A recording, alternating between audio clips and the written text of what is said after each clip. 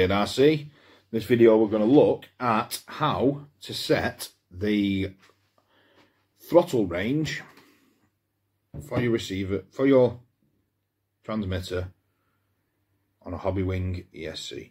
This works on the Max 10, which I know it works, and the 10bl120, but as far as I'm aware, it's the same procedure. So what you need is a battery. There we go. Your transmitter, your receiver connected, and everything plugged in as it should be. So what we do is we turn the transmitter on and we keep everything on. It's already bound to this, which you have to make sure it's bound to your receiver. You can't do it if it's not. So on your power button to your ESC is a programming button.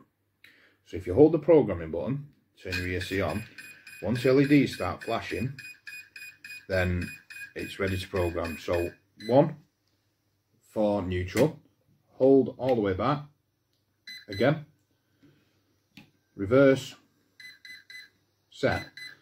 Now that has set, if you can hear that, that has set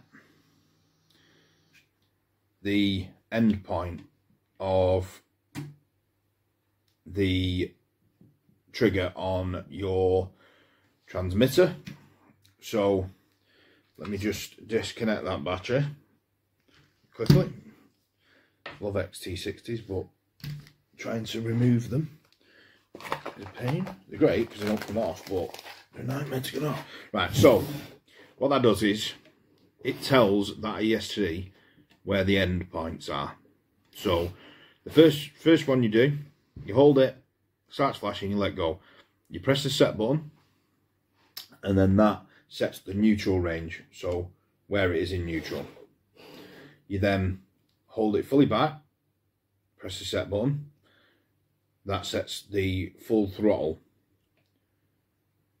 Full reverse, press again, it'll flash, you'll get the beeping sound, and that has set the end point for your transmitter. So if you change this now to a fly sky, you have to redo it again, because each transmitter will have a different end point, and if you don't adjust it, then it won't be set right, and you could potentially be slowing your car down. Or as I found when I first connected my fly sky to one of my, I think my Hobbywing 10bl120, I turned it on, everything was running, my car went straight down the road, and I had to turn it and turn the transmitter off so it didn't crash and it stopped itself, because the endpoints were wrong. I didn't realise that it was going to do that. It did. So it is important to do. Every Hobbywing ESC comes with a data sheet, and the first thing in that data sheet, apart from connections, is set the throttle range. It's there. So I'll hold it up there for a few seconds. You can pause it to see how you do it. It's dead easy. If I can do it, you can do it.